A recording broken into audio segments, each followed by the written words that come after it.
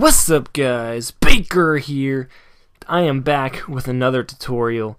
Today we got purging memory, and a lot of you may know what this is and some of you may not, so I'm here to help you guys.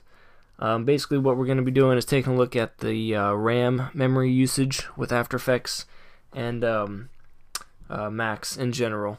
There's a couple of tricks I want to show you guys, so let's go ahead and jump right in.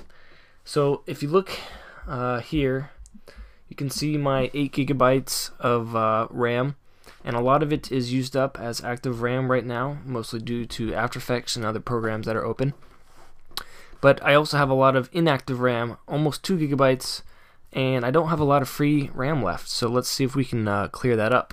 So one cool trick you can do is go ahead and go up to Edit, Purge, All Memory, and you'll see that the yellow section, the active memory, decreased quite a bit, but we still have a lot of inactive memory being used up. I want more free memory.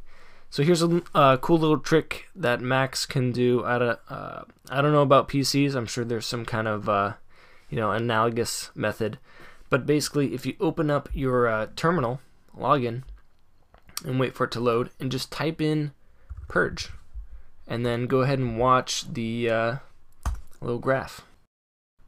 Boom, there it is. Cleaned up a lot more space, and now we can use our programs more smoothly and things will run a little bit faster. For now, yeah, it's a pretty short tutorial, almost like a quick tip. Just want to show you guys how to clean up your memory usage with After Effects and Max in general. Yeah, that's pretty much it. Let me know if you got any questions. Be sure to hit the like and favorite button. Comment if you have any questions. Hit me up on Facebook and Twitter. All that good stuff. Hope you guys enjoyed. Alright, peace.